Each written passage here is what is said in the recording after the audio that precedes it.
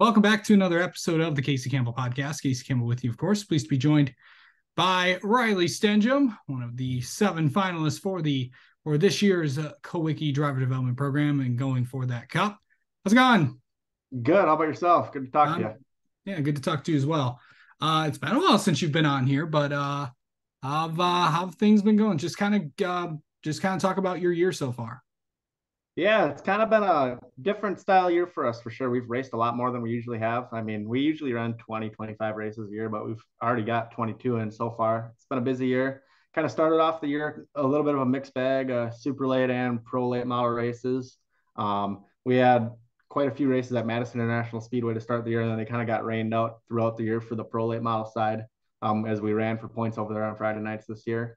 And then we started the year running a handful of Midwest Tour races. And then kind of throughout the summer, when the Midwest Tour kind of ran all those ASA Stars National Tour races, we weren't able to run with the Midwest Tour due to our motor package. So we kind of focused on the late model side through June and July. Picked up a win over at Madison, I believe, in the middle of June over there on the weekly competition on the pro late model side. And then we had kind of started off the year. We had speed in the super late model side, but didn't really get the finish of the show for it. And then kind of lately, we've been starting to pick up the super late model side. We ran with the Midwest Tour the last month or so. We had 3 race weekends in a row. We were able to pick up 2 second place finishes in a row with Midwest Tour, and then on par for another looking like a podium finish at the Jim Sauter Classic at Dells Raceway Park Labor Day weekend, and had an ignition wire kind of burned together and it shut the car off on us. So that kind of put a damper into things, but we've got speed and that's always good. Yeah. Okay, so let's go back to running those ASA races and Midwest Tour, and then the Big Stars Tour. What was that experience like for you?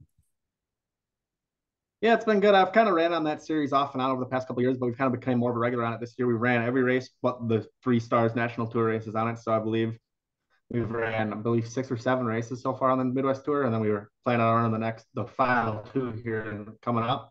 But yeah, it's been good. It's always good competition on that series, and it's just a good group to run with. You can always trust racing around those people. Generally, they're a little bit cleaner than some other series, so that's kind of why we like running it. I mean, nobody likes fixing torn up race cars, so it's been good. And yeah, it's a good group to run with. Good competition, gets you exposed. I mean, they do a great job with their broadcast and stuff, so it's good for your partners exposure and getting the Kawiki program some exposure. So it's a good deal to run with. I enjoy doing it. And hopefully we can put together a deal to be able to run full time, with the national tour races as well in the future if we can change up our motor program a little bit.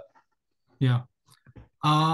Okay, so I know being a part of the program, which if you don't know, for the audience doesn't know, yes, I am a part of it. But talk about some of the things that you're doing outside of the car that for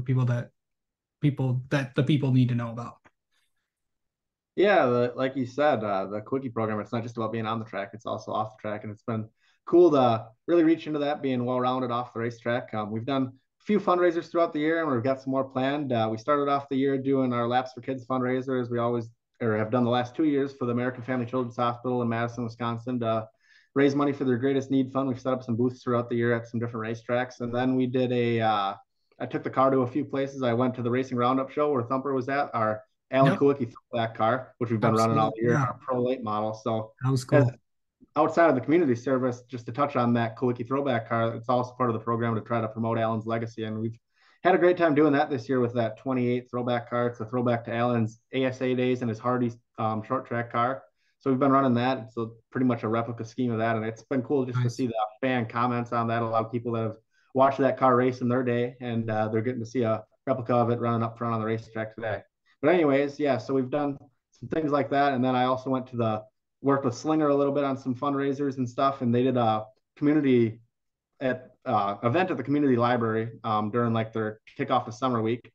So we went to that. And then we did a 4th of July parade with our car. We've now kicked off the school year with a backpack fundraiser for some local schools. And then we're working on doing a breast cancer deal at the end of the year like we did last year. So that's kind of what we got looking forward to. Okay. Let's talk about, just this is the second year of the program that you've been in it. What do you feel like you've learned from year 1 to year 2?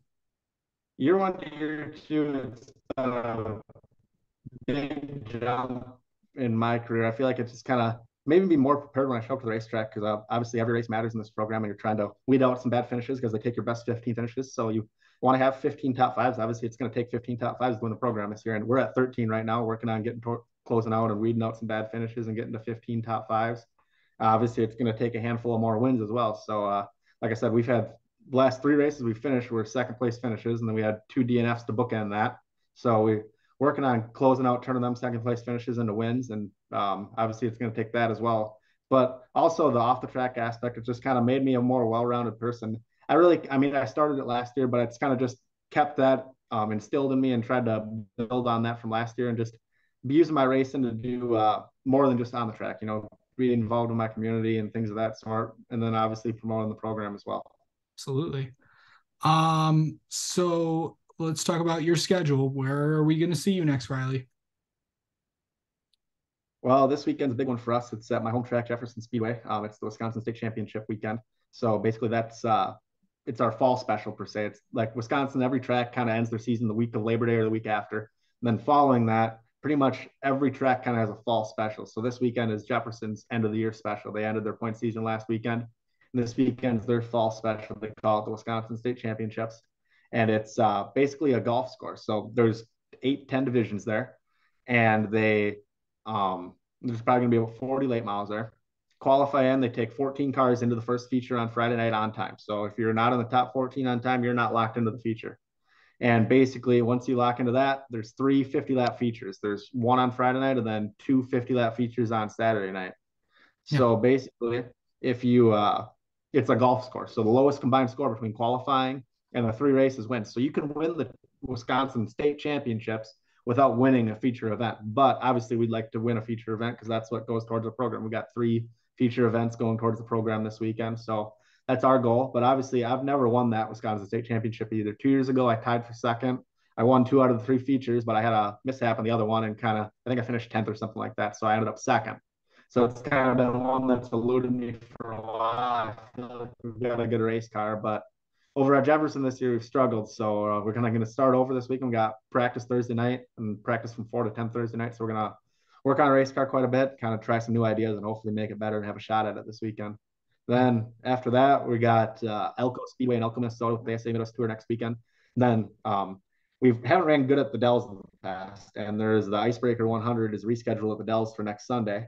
And it's pretty much on the way home from Elko. So we kind of talked. We're probably going to go to the Dells on the way home from Elko next weekend. If everything goes well, we'll hang the shocks on the wall from when we were there last weekend, just throw them on the car, and hopefully we can start off where we ended last weekend at the Dells or 2 weeks ago. Then after that, big one in Wisconsin, it's the Oktoberfest weekend. So we're planning on racing our Super up there for sure. And as of now, it's just going to be the Super late model. It's hard. We race practice Wednesday and you race Thursday through Sunday. So it's kind of hard to find enough crew help to do just one car for that whole week. But if some things change and a little bit of fun, we can find a little bit more funding, we might bring our late model as well. So we've got a busy year ahead. And then possibly at the end of the year, we got the following weekend at the Dells as well. So we've got a lot of racing still. Absolutely. All right. Well, Riley, thank you so much for coming on and talking with us. And well, best of luck this weekend, bud. Thanks, Casey. Appreciate it. Awesome being a part of the show.